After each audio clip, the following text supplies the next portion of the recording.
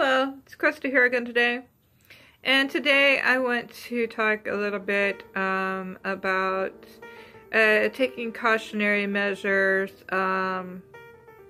when exposing yourself to sunlight or tanning beds because of skin cancer.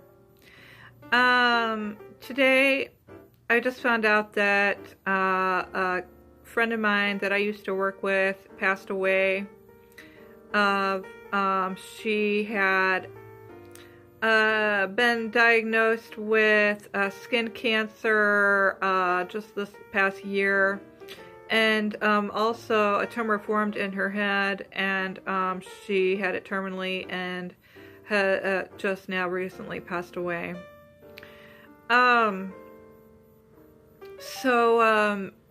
Today I just kind of wanted to maybe help talk to people about the awareness of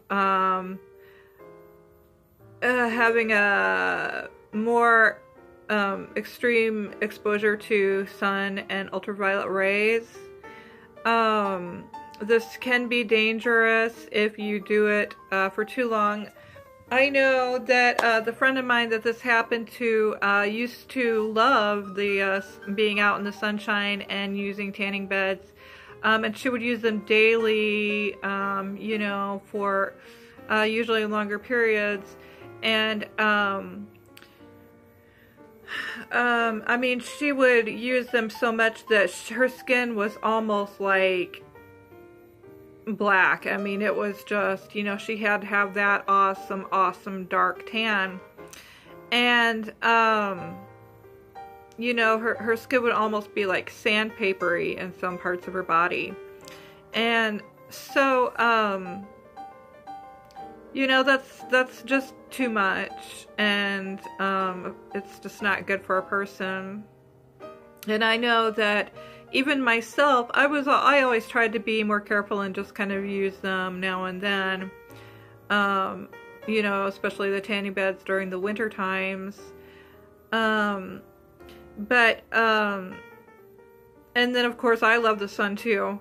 So, you know, you get me on the beach for at least an hour or so at a time, just getting a tan. But as I'm just turned 41 last year, I did start noticing these last couple years that I myself had started getting sunspots, which you probably can't see, and I'm not doing a close-up because my face is just full of disgusting pores. But yes, I do have, you can see it right there where sunspots are, and they're actually like brown and freckly like, and you can't really see it on this side, but there are kind of some right there. And those are actually the first beginning stages of skin cancer. Not that you have to be scared if you might have some, you know, sunspots here and there on your face or your body.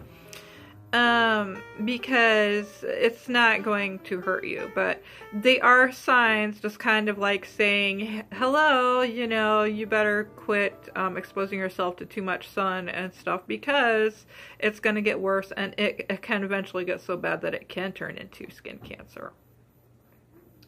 So, my friend was only the same age as I am, 41. And I just want to say, rest in peace, Michelle. You're a beautiful, fun-loving lady, and everybody loved you. And may you, may this help some people out there too. So, God's peace.